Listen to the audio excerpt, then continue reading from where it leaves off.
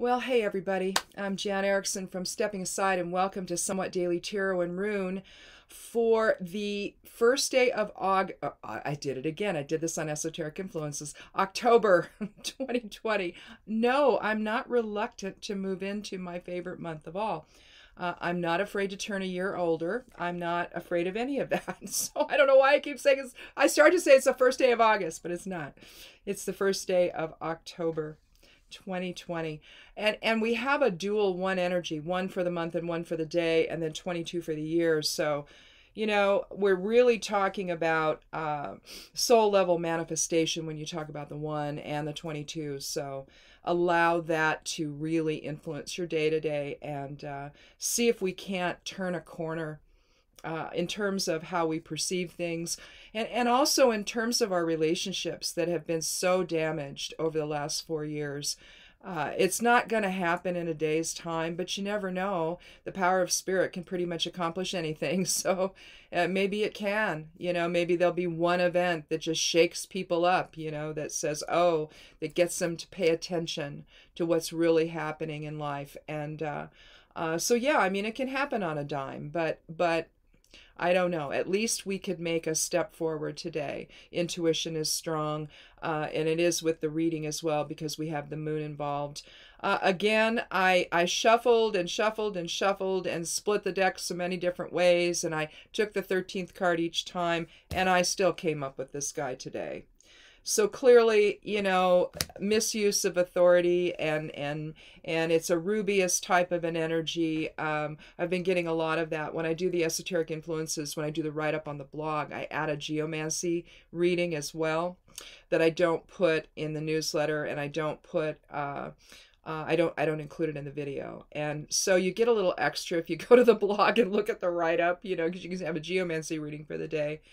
And I keep, there's all that for the last, I don't know, a couple of weeks or so, there's been a tremendous amount of unstable energy, rubious energy, puella.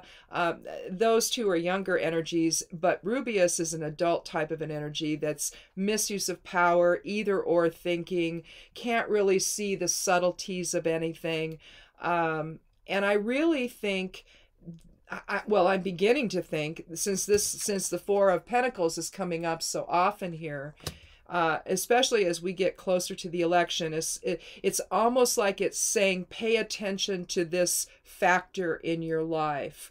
And unfortunately, the one we all share is the greater, you know, societal thing with the president and the issues that he seems to have, just intrinsic within himself, to be unable to do the job that he was, I guess, elected to do. I don't believe the election was actually valid, but we'll find that out going forward if that's true. There's just some weird anomalies that made this happen, and weird anomalies don't happen. So somebody did that, and I don't know who, but I don't believe it's even valid. And so I think the last 4 years have been extraordinarily difficult.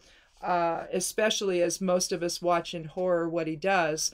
And now that you see what's happened during this last year with respect to the virus, we really see somebody who's not capable of doing this job. Way too focused on his own self, his own wealth. He turns his back to the kingdom, as we've spoken about this card many, many times. You know, the Four is about your structure. So not only, you know, the earth element in terms of the physical surroundings, our work life, our home life, where we live, all of that, the physical manifestation collectively and within society, within the world, but it's also about who we are inside and what defines us.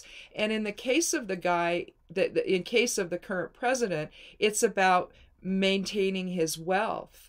And the power that he wants with it, and the dictatorial way he wishes to go about things. And also the fact that he does not understand, he doesn't have a sense of history. He doesn't have a sense of who we all are as a country. But he also doesn't really even seem to be driven by any set of values. you know, that are shared by the collective. You know, it's all about self-dealing and transactional behavior, irrespective of the impact on other people, right? And I think that that's fairly clear at this point. And so I understand why it keeps coming up, but it's just odd. When I did it, when I took the reading out today, I was like, oh my God, here we go again. Could we have one day without this guy? But evidently not. You know, I suppose on the one level it makes sense, but on another, I don't know. But let's take a look at the moon. Oh, we also have the Knight of Wands in the reading, but we have the moon, which indicates deception. That's not the only thing that it indicates, but we have the moon looking down, none too happy at the two dogs barking down below it. And today we have the full moon in Aries, so, you know, maybe there's a little Aries attitude there with the moon. And I did look, I wasn't sure of the time. It's at 9 degrees Aries at 2:06 p.m. today. So if you're wanting to work magic around the full moon, it goes full at 2:06 in the afternoon, at least my time, Pacific Daylight Time. If you want to do a triple aspect reading, which I kind of wrote just the basics of one up on the Patreon page. I did that over there. So it's locked though to patrons, so you'll have to like donate $1 or whatever for the month to see all of October, and then you'll see all of October's posts. Right? It's not just for that, it's for all of October. So you can do it for the whole year, you can do it monthly. You don't have to, and you don't have to commit to any more than a particular month. You don't have to do anything like that. And I think I have the lowest tier set at $1. In fact, I don't think I have any tiers anymore. I think it's just like donate. And I think the minimum donation is $1. So anyhow, but it gets you for the whole month of October if you want to do that over at Patreon. And there's a link here on the video below it that takes you to that page. So anyway, we have the moon. And again, if you want to work a triple aspect reading, you would start it just before, during the maiden phase, and then finish out with the crone phase afterwards. So, you know, like say between 2 o'clock and say 2:15, you could do a spell right in that time and kind of have a container or a ritual or whatever, but have sort of a container effect to keep the power of the triple aspects of the moon working for you in that regard. So something to think about anyway. I like to do stuff like that. I don't know why, you know, but I do. Usually I like to work in the crone phase of things. So I like to work in the dark right before the new moon. You've got a few days there, which is the dark phase. I like to do void of course workings where there's just, you're kind of in this hollowed out place where it's just you and you don't really have any other energies affecting you. You can really stay focused. I like to do that, but then I'm a crone. So what do you do about that? I don't know. If I were much younger, I might do things in the maiden phase or in the mother, but you know, I'm where I am now, so it's just a natural progression. Anyway, again, and the moon is about progression too. In cycles, you see the lobster coming up out of the pool representing, see the lobster sheds its skin, right? So you have rebirth all the time with the lobsters, always in this state of rebirth every time they shed their skin, right? I don't know how often they do that, but every time they do, they do. In a sense, you know, you've got dogs that shed their fur, you know, come spring. And so in a sense, they're coming anew as well there in terms of their own cycles. But here we have the dark and the light dog representing the shadow side of self and spirit, at least in my terms, they do. You can think of them as the polarity within. You see the two towers and you see the pathway coming down from the mountain, and it splits the peak. If you look way up here, you can see the peak is split. And so again, you're looking at, you know, what was then and what is now, or what is then and what's coming. You can look at this in a variety of different ways. But you're looking at dreams, emotions, cycles, again, rebirth and transformation, awakening, intuition, illusion, deception, change. All of that is what you're looking at when you look at the moon. And you feel the influence of the moon, the 18th card of the major arcana. Now that's going to be a 9 energy, so endings. So you can also think of it especially with the aspect of intuition, there is maybe the end of illusion, the moving past illusion, being aware that something is happening that you can't understand about it, the illusory aspect of it, the projection of that by someone else.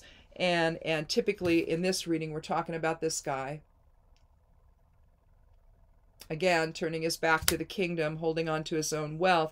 And how is he doing that realistically? You know, how is he doing that at all? Is he using our country as the chit to pay in what he owes here in a couple of years? How is that working? Or is this referring to someone in our personal life that's trying to pull the wool over our eyes personally?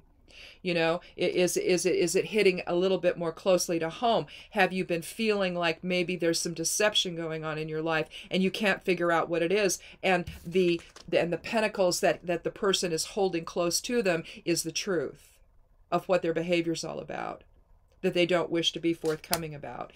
Either way, you're looking at it from the standpoint of, I need to know what's going on.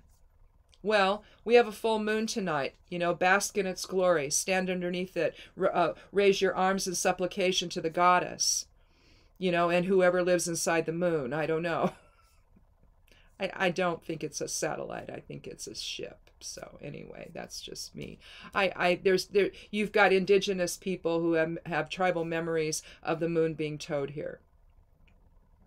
So I kind of put my faith in them. I'm sort of shamanistic in the things I do, and I tend to lend credence to what a shaman says. They're accessing information that is essentially so far in the past that I don't know. Something feels, you know, when the thing doesn't have its own orbit, when it doesn't spin on its own and it just follows us around, it's parked. So, but in any event, you can still raise your arms in supplication to the goddess and draw down goddess blessings tonight and awaken to whatever's going on. Feel your intuition. Feel that work for you. Understand the deception that's in play, whether it's the collective crap we're dealing with or whether it's something going on in your personal life. You've maybe have been feeling a sense of unease of late and you're just not really sure where that's going. Well, this may be what's going on. You've got somebody who's holding fast to the truth and isn't communicating anything to you that you need to know. So you're going to have to divine it yourself. You're going to have to decide, you know, either the person can be honest with you or you're going to have to decide what the truth is and then behave accordingly, you know, and if it doesn't actually happen to be exactly what that person is doing, oh, well, they could have been honest, right?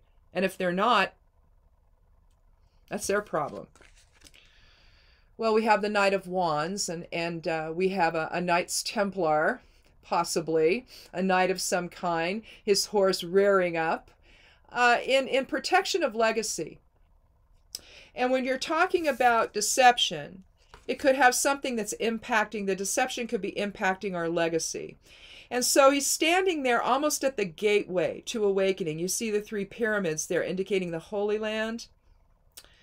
And I think that he's really standing in the way of any further deception. He's saying, no, you have to go through me. And I'm not going to let you do that anymore. So in a sense, it's representing the spiritual warrior within, especially given that it's wands and the fire element. So you're seeing the spark of creativity, the spark of manifestation. And I really think that this guy, even though knights are typically on a quest, well, this is a quest to protect our legacy. And who is he looking at? He's looking at this guy in the reading. So he's looking to protect the legacy against deception and control and misuse of power, and focusing then on action and progress. He's taking a risk on our behalf to stand up and speak truth to power and say, look, you know, what we have become and what we've built together is too important for this guy, again, whether, you know, what's his name in the Oval Office, or if there's somebody, you know, even if it's us, if we're getting in the way of something like that and being deceptive to other people, when you do that, you affect the legacy that you've all built together. In other words, the relationship that you've built together. The tangible stuff could be anything at all. It's the relationship together that matters. And that's what's become pretty much in tatters these days for a lot of people. You know, you look at families torn apart by this guy, right? Whether it's the collective nonsense we're dealing with, or it's something in your personal life, right? But we have Thurazaz again today, the third rune of the Elder Futhark. We're going to break through. We're going to break through whatever lies and deception and illusion that's going on, and we're going to allow. It's basically Isa and Kenaz focused inward. We're going to align in source presence, and we're going to know what the truth is. You've got source presence going inward here with the directionality of Kenaz there. It looks like the thorn, doesn't it?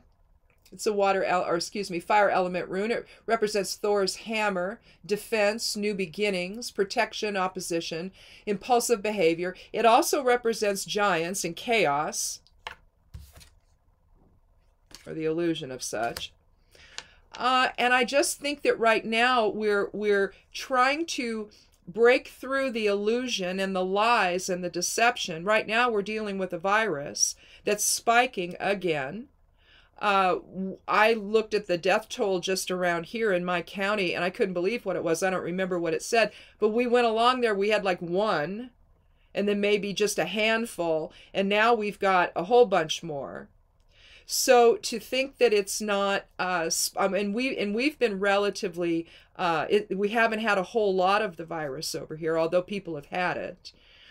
More people than not have tested negative, which is good.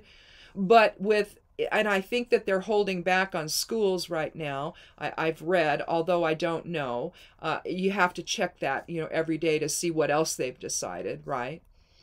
The problem is if we don't get on the same page with all of this and break through the illusion and break through the lies and break through the deception, what's life going to look like?